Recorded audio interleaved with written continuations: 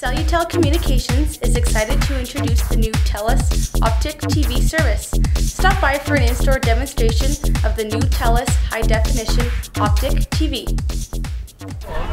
Yeah, I'm used to it. Are you? Leanne lives there too. So it's not just a union thing, it's about a community of people who care. It's about a community of people who want their government to listen. Because this government is not listening to the needs of this community and many others across the province. Shame. Shame on the government that we have to stand here time and again and ask them to do something that just makes sense. It makes sense to keep Valley Park Manor open. That's right. There's a long-term care bed shortage in this province, especially in this region, and we have a long-term care facility, which is just fine, thank you very much. There's long-term care patients in the hospital. There's long-term care patients waiting at home to get in a place. I don't know. Common sense. Just keep Valley Park Manor open and use those beds.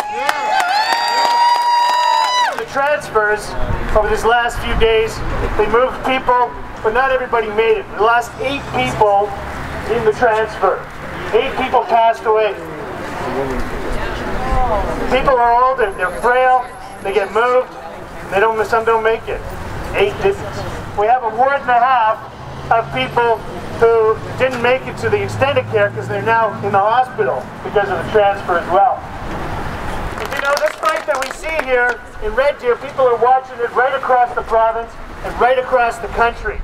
This is a process of taking things that we own together and giving them away to a private corporation. And when that comes to, when it's down to roads or other things, well, that's not good either.